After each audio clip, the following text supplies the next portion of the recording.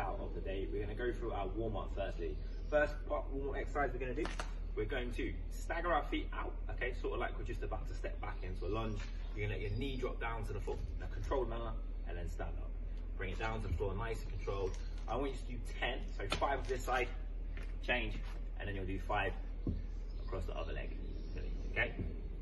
Once you've completed 5 for me, what you're then gonna do, hands up in front, you're gonna give me 10 air squats, go down nice and slowly, hold it at the bottom for like a second or 2, and then stand up for me, okay? You're then gonna lay on your back, hollow body position, and then we'll just rock back and forth for 10 hollow rocks. A little bit too hard, we can do these with the knees bent in, okay? To get ourselves nice and prepped, you can do that warm up for 3 rounds, okay? That's gonna take us on to our strength work that we're gonna be doing for today. Strength work is gonna be goblet squats. So for our goblet squats, we're gonna hold kettlebell here. We're gonna go down to the bottom today, and we're gonna hold for 1-2 seconds at the bottom, and then stand up at the top.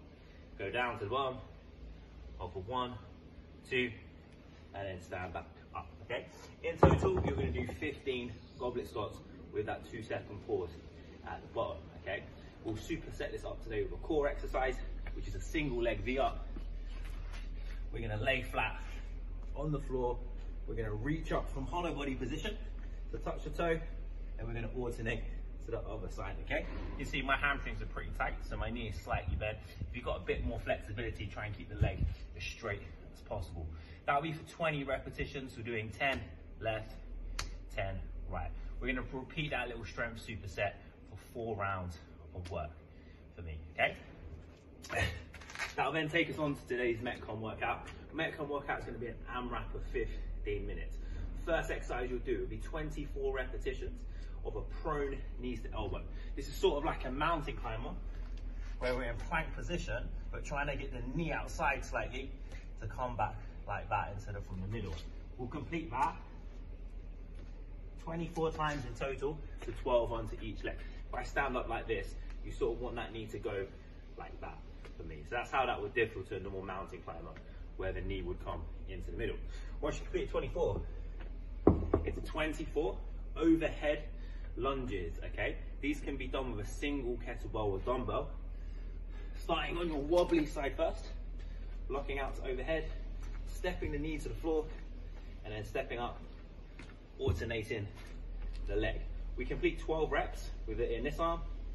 We will complete the remaining 12 reps in the opposing arm for me.